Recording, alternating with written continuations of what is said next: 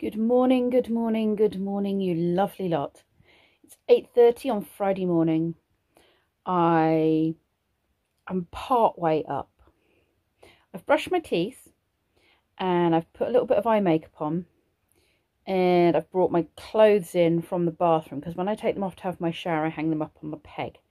So I've got my jeans and my bra from yesterday, but I do need to find, and my jumper's down here, which I'm going to wear again, but I do need to find a new t-shirt. So I need to hoover upstairs. I ideally need to do some dusting up here as well. It's been neglected. I probably need to dust downstairs as well because I haven't done that since I put the Christmas decorations away. So there's lots of little housey work things that I need to do at some point this morning. And I want to have some Zen time. It's the first time I've had the house to myself since before Christmas. So it means I can have my Zen times, and I haven't done that in 2.5 weeks, something like that. So I'm going to go and have some Zen time. And then this afternoon I'm going to go and see my friend for a cup of tea. She's invited me over, and I haven't seen her in probably a year, even though she lives right by my parents. But she used to live in the village and then she moved away. And even though she's not very far away, we've had lockdowns and various other things, and she works, and she usually works even on a Friday, like, I say even on a Friday, not everyone has Fridays off, I guess, but she works Fridays, and of course that's my day off. But she messaged me and said, are you free Friday afternoon? And then I'm going to pick Kenzie up from school and come home, and I think we're just going to have a bit of a relaxed evening. Lee and Brendan are going for their booster jabs, all being well, straight from work this evening. And then they're bringing pizza home. I am going to be naughty and maybe have 2 slices of pizza. They're not going to be gluten-free. Or maybe I should just be good. I don't know. I'm still in that craving the stuff that I shouldn't have because I had a few bits over Christmas. You know, it's I guess what smokers would have if they had a cigarette after not smoking for a long time, or that kind of thing. You sort of get this taste for the stuff that you shouldn't have again. I don't know. I'll see how I'm feeling later. We'll see. My weight is right back up again, but I know that I can get rid of it. But I knew it would happen, and I'm feeling puffy and what have you. I notice it on my face more. But I get puffy from eating the things I shouldn't. So, too much sugar, too much wheat. Anyway, I'm going to just watch a few YouTube videos. I might go make myself a nice little cup of tea. I'll bring the hoover up ready to do the hoovering. And I think I might get back into bed for half an hour and enjoy a lay-in and peace and quiet before I start doing stuff. I've decided to stay in my PJs for a little while I do things around the house, and then I'll put some clothes on because, quite honestly, they're cozy and comfy. It's not as frozen, I don't think. There doesn't seem to be the frost outside that there was yesterday, but I will show you the conservatory roof because it looks amazing, so come with me. Don't you just think nature is utterly amazing and artistic? How pretty. Like feathers or ferns. It's just so pretty. I love it. That was nature's gift this morning to me, to wake up and see this beautiful piece of artwork made by nature on my roof. So thank you, nature. So my first little job is to dust this and everything else in the room.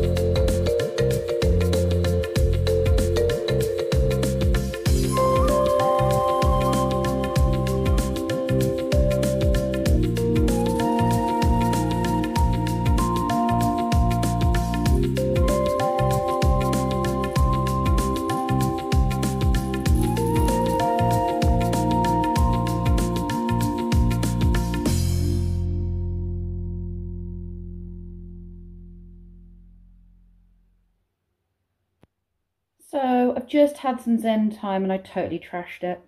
Totally trashed it. I probably shouldn't try and film myself having some Zen time when I haven't had it for like 2.5 weeks, 3 weeks.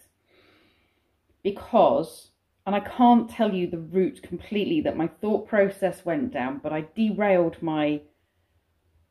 totally derailed my Zen time because the camera's in the background. And so in my head, with the camera in the background, I started thinking about whether or not people could actually fully Zen out if they were being filmed or watched by other people, which made me think about YouTubers who film themselves doing their yoga and their Zen, and can they actually completely cut themselves off from the fact that they are filming themselves, or are they constantly aware of making sure it looks right, or is it real, is what I'm saying. Do they properly Zen out and do what they're doing for the meditation if they're filming it? Or are they shots that are set up for our benefit when we watch? Okay? That's when it all went wrong. The rabbit hole opened up and it made me think about people. I'm trying to do this in a family-friendly way. People that perform for the camera for a certain line of business, okay, and how they must have to zone out the amount of people that are around them, watching them, filming them, and what have you, or not. Is that part of what helps them to perform for the camera, is the fact that there are many people around, which then took me down another shoot of the rabbit hole in, well, what about people that watch other people? And that's where I'm going to stop, because from that point on it gets very, very unsuitable for camera situation. My thought process totally went down this rabbit hole, all because I started thinking about whether or not people can truly be in the zone, whatever that zone might be, and be in an honest, true place of Zen or other stuff if they're being filmed. And in the end, I ended up in fits of laughter going, what am I doing? Why did my brain go down here when I'm staring at a camera trying to Zen out? And I had to put the camera down, rezone myself, and then film the actual stuff as setup shots for you. I wish I could tell you the whole path, but believe me, you don't need to know. So I'm not really sure the Zen worked quite as I had planned. Never mind. Onwards and upwards with the day, I say. Let's move forwards. It's 12 o'clock. I have hoovered all of my stairs, which you can't see because it's behind you, but I've done it. I've hoovered all of it upstairs. I have dusted most of my bedroom. I've dusted the living room. I've gone around the skirting boards with the Hoover nozzle and dusted those. So things are looking good, physically looking good. One of the downsides of this whole 3D printer situation in our house is the amount of plastic waste, which, as you know, I'm not huge on plastic and waste. Brendan does want for his birthday one of these recycling and respooling machines, so he's collecting up all the waste material that is support material so that he can melt it down and reuse it and respoil it. Spool it, not spoil it, respool it. So that's something we're thinking about for his birthday. But when he's working on his bits, I keep finding bits of plastic that have pinged off. It's all up my stairs, it's randomly stuck to your sock. It's like, Brendan, please clear up your plastic. So even though he picks up the big bits, it's the little bits that are just littery. They fall out of the loft hatch and scatter themselves around my hallway floor upstairs. I'm having real issues creating understandable words and forming sentences. Clearly haven't got my piece of fluorite with me, have I? No, I have not. It's upstairs by my bed. Right, I need to go and see my lovely friend Sharon, who I haven't seen for so long, and I'm really looking forward to catching up with her. Then I'll pick Kenzie up from school, and I'll see what else the day brings. I think today's going to be mainly quite a chitty chatty vlog. Don't forget, you're meant to be keeping your eyes open for my little mini spog. And David from Desmond's Donders, I think he's created a little hashtag, which is hashtag mini spog. So thank you for that. And yeah, if you want to hashtag mini spog and tell me where you think mini spog is, that makes it easier for me to find all of those answers. There's no prize, it's just for fun. Anyway, I'm going to go. Oh, car keys. Need car keys. I have car keys. I'm going to go get in big spog now because I'm slightly too large for mini spog. Kenzie's on the hot chocolate making. It is so cold. We are so cold. So he's got the hot chocolate, which is just dark chocolate flakes that came in this really lovely gift that Virginia gave me for Christmas. And we've got marshmallows to go on the top. Oh, Kenzie, I counted that wrong. I've eaten one of my marshmallows. Oh, no, there it is. I had a marshmallow because there was an extra one. Yeah, so you're on hot chocolate duty, aren't you, to warm us up? Because it's so cold. They're just dark chocolate flakes. Nice. Yummy, yummy. Soon to be in my tummy.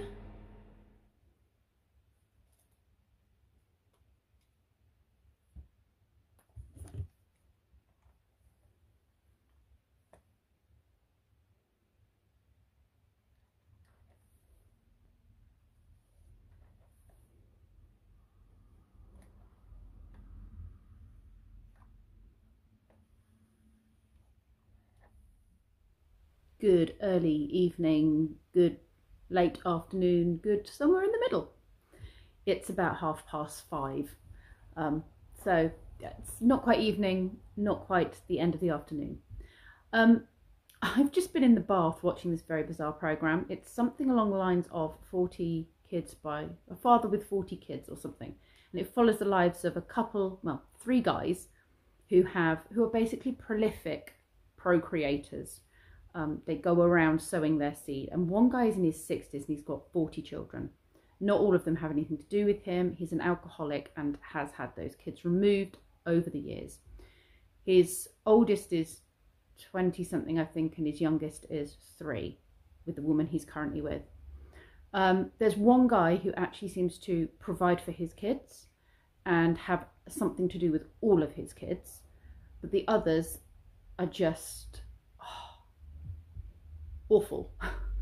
The one thread that seems to run through these guys is they are not lookers, they're heavy drinkers, heavy smokers. 2 of them don't seem to work, and they've just got 0 personality. There's nothing redeeming about them. And that leads me to think, how on earth have they procreated so many times? How did they end up with 40? How did this one guy end up with 40 babies? And I've known guys in my time who are like this, who are not lookers, who are not even enjoyable to spend time with. They have very inappropriate humor and stuff, and yet they seem to pull on a regular basis, and I have no idea how they do it. I'm sure the likes of you and I'm so glad I'm not single, because I wouldn't know where to start. I could not pull if I tried. I have no skills in that area. I wasn't very good at it when I was single, and I would be worse at it now because I'm out of practice, for one. But I wouldn't know where to start. And I'm sure people like you and I, Joe, average, average looking, average personality, I just think we would never pull on that level. I mean, maybe we don't try to. Maybe that's what it is. We're not interested in that. We look for relationships with meaning and what have you. So maybe that's the difference. I don't know. But it just amazes me how this happens, how these guys do it. how they do it. I have no idea. Anyway, I just thought I'd share that with you because it was something a bit weird that I found while I was perusing YouTube. Lee and Brendan are on their way back. They've just had their Pfizer jabs, their booster jabs, so they're going to be fully boosted. They're going to bring dinner home with them. And I've got a chilled weekend coming up. I haven't really got anything booked. We've got Jasper's birthday coming up, which will be really lovely. So I'm looking forward to that. That will be Sunday at some point. And I had such a lovely afternoon with my friend. And we're going to try and do it. We say this, we're going to try and do it more regularly. But we are going to try and do it like on Fridays when she's not working, because every other Friday she finishes at lunchtime. And Fridays when I'm not away or doing my Thames walk, which starts in a couple of weeks' time with Jackie. So we're going to try and organise, excuse me, some walks together, not some walks, some get-togethers, and just make sure we get together, because we just talked solidly for 2.5 hours, and then I suddenly realised what the time was. Like, I've got to go get Kenzie, and we could have carried on talking all day and all evening very easily. I've missed her. I have missed her. It's silly, isn't it? You have such good friends, and I'm rubbish at contact with people. I don't know why. I'm just really bad at it, and I apologise if you're one of those people out there that I'm really bad at keeping in contact with. It's not personal. I'm just so bad at it. Anyway, thank you very much for watching. This has been quite a me-heavy vlog today. Lots of me chatting to the camera. I hope that's okay. Thank you very much for watching. I will see you all tomorrow.